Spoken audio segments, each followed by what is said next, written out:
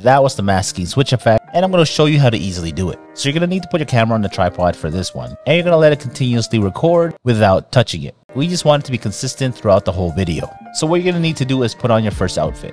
Do some posing with it and then walk towards the camera. You need to walk close to it so that it covers most of the frame or the entire thing. In this one, you see that I cover most of the frame. Then after you cover up the frame, walk over to the right side or left side of the screen until you're out of the shot. And now I'll do the exact same thing for the next shot. I kept the camera running, I then switched out my jersey, and then did the exact same thing, walked towards the camera, and then moved over to the side. And as you can see here, I tried to cover the frame as much as I can to set up the next shot. And also this time around, I went over to the left side. In that transition video that I showed you at the beginning of the video, I did 4 outfit changes. You can do as many as you want for your video. It doesn't really matter how many you do, so I'll leave that up to you. But all you need to do is repeat the steps that I just showed you without turning off the camera. Okay, so now in post, this will be really super easy to edit. First thing that you're going to do is add the first clip that we shot. So I'll work with the clip here with the White Sox jersey on. Right where I'm about to leave the frame, I'm going to cut it off with the blade tool. I'm then going to drag the draw mask tool from the effects tab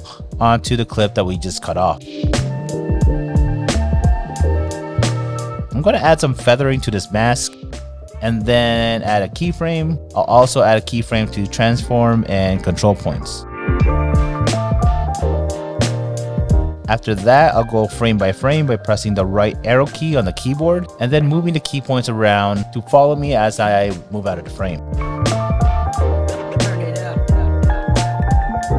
Now you'll see that it's just a plain black background underneath it. You'll need to add the next clip right below it. So you're going to need to try to align it so that it shows the part where you're fixing up your jersey and about to walk towards the camera. So it should look something like this.